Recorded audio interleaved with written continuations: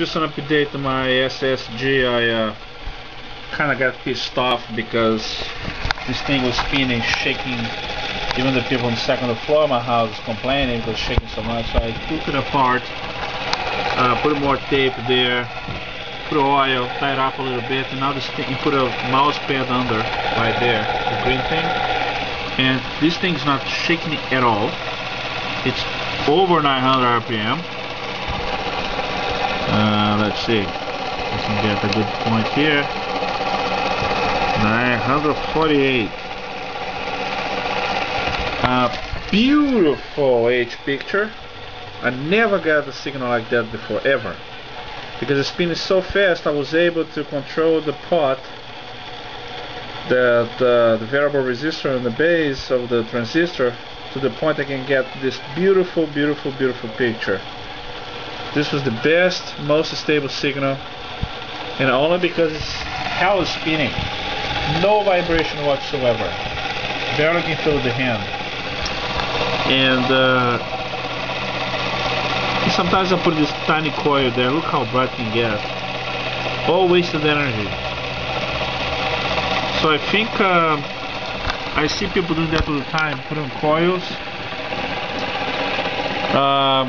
spin around the coil around this machine. You can get around 12 volts easily from this thing. You know? Here's an example. Wasted energy. I'm not using the magnets spinning like that. That crazy. On 900 RPM, it's a very good speed. Tell you that. And it's only eating 130 milliamps.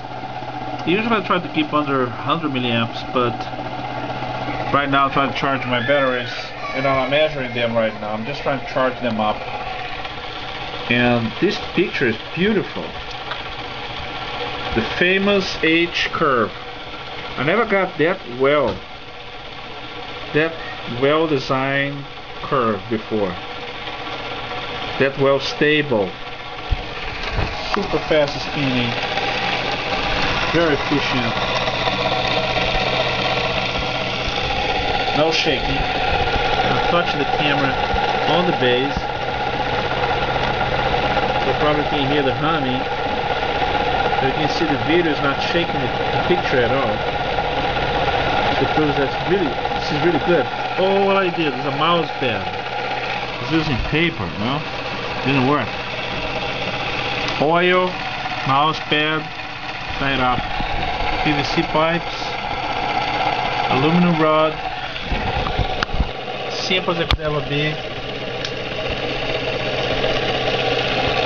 Nothing fancy. Just works. So whoever's trying to do an SSG, go ahead. Don't waste your time. Buy PVC. You put 8 magnets there from Radio Shack.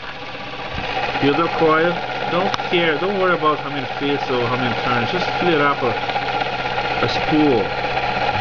Take the spool from Radio Shack. Take the speakers wire away. Put them away. Take the spool, fill it up. This is like 2 inches by, I don't know, 1 inch. Just fill it up. It will be about 300 something feet. It is worth it. It's going to be easier to build. Wire is a problem. Now get the board. Get a smaller board. Don't use a big board like this. It's a wasted.